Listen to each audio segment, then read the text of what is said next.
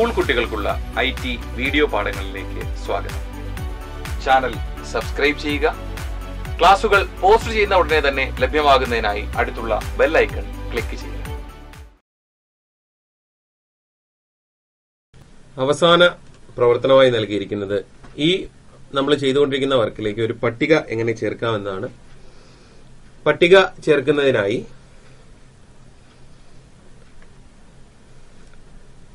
Table മെനുവിൽ നിന്നും insert table എന്ന ക്രമത്തിൽ ക്ലിക്ക് ചെയ്യുകയോ ഈ കാണുന്ന ഇൻസേർട്ട് ടേബിൾ ടൂൾ ബാറിൽ കാണുന്ന ഇൻസേർട്ട് ടേബിൾ ഐക്കണിൽ ക്ലിക്ക് ചെയ്യുകയോ ചെയ്താൽ മതിയോ. ഇൻസേർട്ട് ടേബിളിൽ നിന്നും എത്ര കോളം എത്ര റോ വേണോ നമുക്ക് തീരുമാനിച്ച് സെലക്ട് ചെയ്യുക. ഇപ്പൊ 2 കോളവും 3 റോയും ഉള്ള ഒരു പട്ടിക ഉൾപ്പെടുത്തി ഈ പട്ടികയിലെ കോളങ്ങളെ നമുക്ക് വിഡ്ത്ത് അഡ്ജസ്റ്റ് ചെയ്യാൻ പറ്റും. അതിനായി ഇപ്പോൾ ഒന്നാമത്തെ വലിപ്പം ക്രമീകരിക്കണമെങ്കിൽ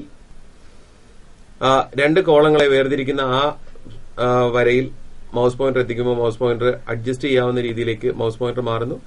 ക്ലിക്ക് ചെയ്ത് നീക്കിയാൽ കോളത്തിന്റെ വലിപ്പവും ഇതും വരുന്നു. കോളത്തിന്റെ വലിപ്പം വ്യത്യാസപ്പെടുന്നത് ശ്രദ്ധിക്കുക. ഇനി ആ കോളത്തിലേക്ക് നമുക്ക് വാചകം ടൈപ്പ് ചെയ്യാം. ഇപ്പോൾ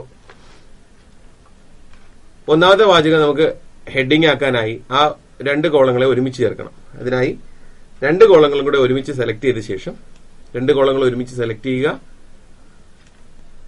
ടേബിൾ മെനുവിൽ നിന്നും മെർജ് സെൽസ് തെരഞ്ഞെടുത്താൽ 2 കോളങ്ങളും ചേർന്ന് ഒറ്റ കോളമായി മാറുന്നു. 2 കളങ്ങളും ഒറ്റ കളമായി മാറി. അതിന് അവിടെ ഒരു വാചകം ടൈപ്പ് ചെയ്യാം.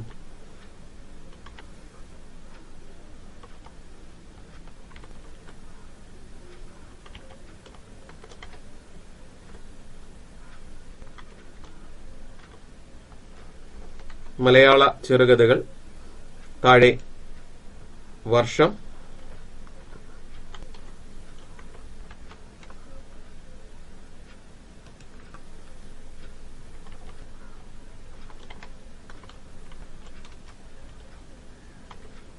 ചെറുകഥ എന്നിങ്ങനെ 2 വാചകം ചേർത്തു. അത് ടൈപ്പ് ചെയ്യുക.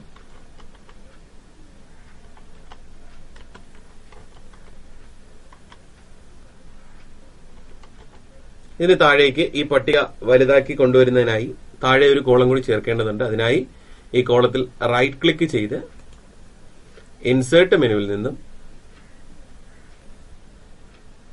റോസ് ബിലോ എന്ന ഓപ്ഷൻ തിരഞ്ഞെടുത്ത് താഴെ ഒരു വരി കൂടി ചേർക്കപ്പെടും.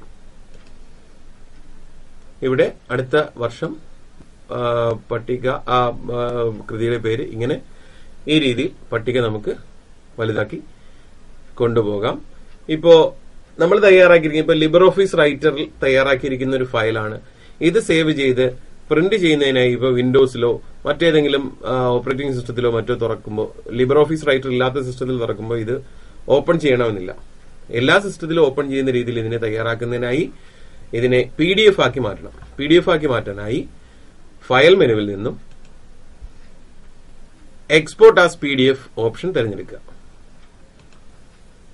അതിൽ നിന്നും എല്ലാ പേജുകളും വേണമെങ്കിൽ എല്ലാ പേജ് ആളെന്നും പേജുകൾ മാത്രമായിട്ടാണെന്നുണ്ടെങ്കിൽ അങ്ങനെയും നമുക്ക് തിരഞ്ഞെടുക്കാം. ഇതിൽ എക്സ്പോർട്ട് ബട്ടണിൽ ക്ലിക്ക് ചെയ്യുക. എക്സ്പോർട്ട് ബട്ടണിൽ ക്ലിക്ക് ചെയ്യുമ്പോൾ അത് നമുക്ക് എവിടെയാണോ PDF ആയിട്ട് വേണ്ടത് എന്ന് നമുക്ക് തിരഞ്ഞെടുക്കാം. ഇപ്പോൾ ചെറുകഥ എന്ന പേരിൽ തന്നെയാണ്. അത് ഹോമിലെ സ്റ്റുഡൻസ് വർക്കിലെ അനു എന്ന ഫോൾഡറിനുള്ളിൽ സേവ് ചെയ്താൽ അത് PDF ആയി മാറുന്നു.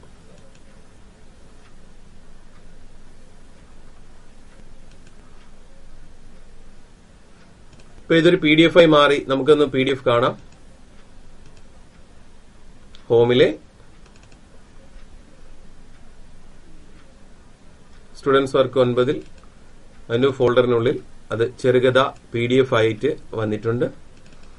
ഓപ്പൺ ചെയ്താൽ അതൊരു PDF ആയിട്ട് നമുക്ക് കാണാം. ഇപ്രകാരം എഡിറ്റിംഗിന്റെ എല്ലാ സാധ്യതകളും വീണ്ടും വീണ്ടും ഉപയോഗിച്ച് പഠിക്കുക.